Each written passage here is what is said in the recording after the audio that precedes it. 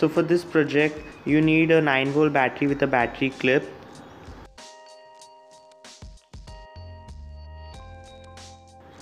You also need this infrared receiver which is called as the TSOP1738.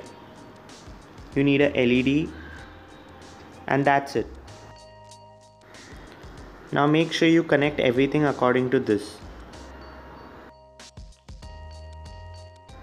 Look, it's simple.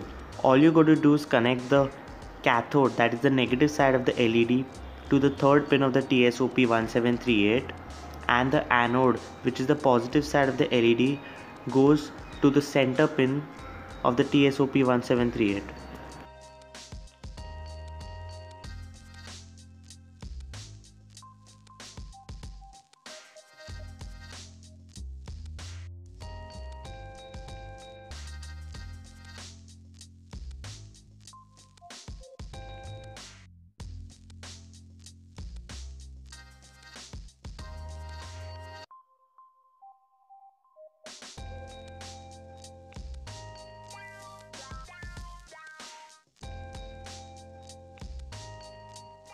Now to connect the battery, you have to connect the negative side of the battery to the first pin of the TSOP1738, and the positive side of the battery goes to the center pin of the TSOP1738.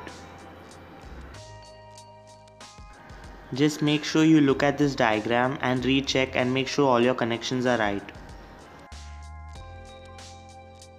You can even connect a buzzer along with the LED if you like.